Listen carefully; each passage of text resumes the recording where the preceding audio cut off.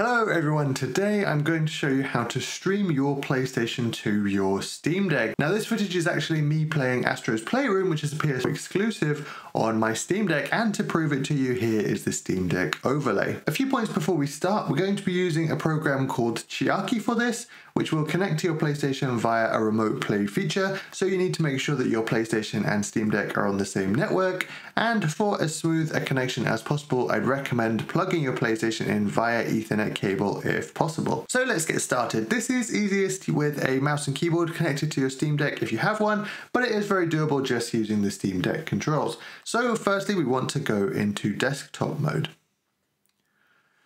And once we're in desktop mode, you need to go into the Discover Software Center and search for Chiaki. Just in case you didn't know, you can press the Steam key and X to bring up a keyboard.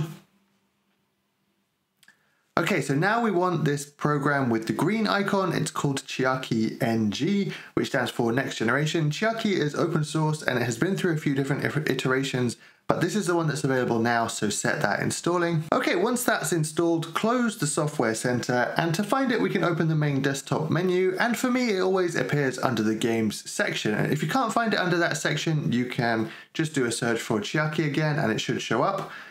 Now, once we're in, you'll see that straight away it's found my PS5. If it doesn't find yours, just make sure, like I said, both devices are on the same network. Sometimes having one on the 5 GHz and one on the 2.4 GHz Wi-Fi connection can throw things off. Try and get them on the same one, and if you're still having trouble, try restarting both devices. I'm just clicking through the settings now to show you, but I didn't have any reason to change any of these, so don't worry about them too much.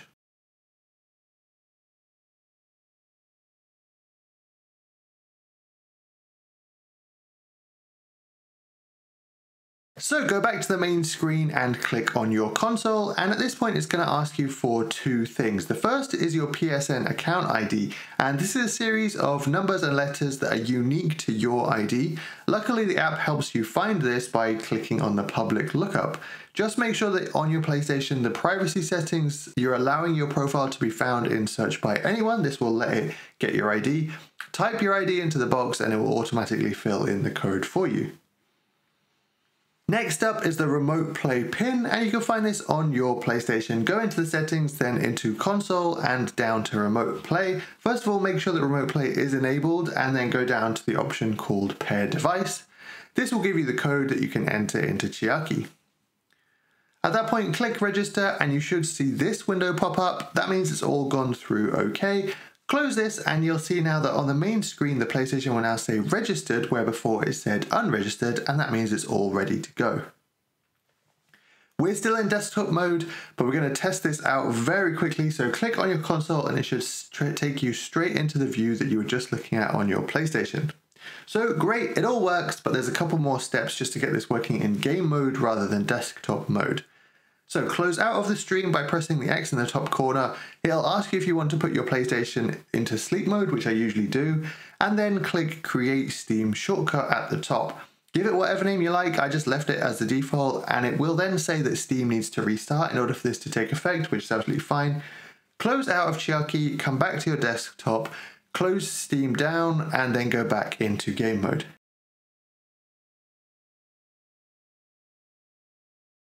So once we're back into game mode on our Steam Decks, we need to go into our library and then go across to the non-Steam section, and you should now see a new option for Chiaki in there, and even provides some artwork, which is nice. One last thing I recommend is that if you go into the control options, bind one of the back paddle buttons to the escape key. And this is because when you're controlling your PlayStation, the escape key is used for the PS button, and you want to have that accessible. So with that done, launch Chiaki, and you'll see it looks the same as it did before. And now that we're in game mode, you can just press A to select your console and it'll start the streaming process. If you've got a security pin on your console, it may ask you for that, and then we're back in controlling our PlayStation. So a few final things. Firstly, the Steam Deck touchscreen acts as the touchpad for the PlayStation controller. So you can see here I'm swiping on the screen to get Astro to jump out of the controller, which normally you'd swipe on the controller's pad for. And secondly, if you want to end the stream, just go into the PS menu and put the console to sleep, which is why I think it's really important that you bind a back button to the escape key to open the PlayStation menu. Once you put the console to sleep, it brings you back out into the Chiaki app, and then you can close the Chiaki app by pressing B. And that's it, folks. That's how to stream your PlayStation to your Steam Deck. I know that these days a lot of PlayStation exclusives are moving over to Steam, but not all of them are here yet. And if you've got a good internet connection, then you can get some nice smooth gameplay out of this. I have occasionally got a bit of lag or dropouts, but it's not very often. Although one thing to bear in mind is that this is still a 1200 by 800 screen, so it's not going to look quite as nice as, for example, maybe the Portal, which is 1080p. But doing this, your Steam Deck will get great battery life, and it is an option for those who don't want to buy another device. It's also a good option if you own some games on PlayStation, you want to play them handheld, maybe somebody else is using the TV, you don't want to have to re-buy them on Steam. So that's what I'm doing here with Space Marine 2. So I really hope you found this video useful. If there are any other Steam Deck tutorials that you'd like to see, let me know. Thank you so much for watching, and I'll see you in the next one.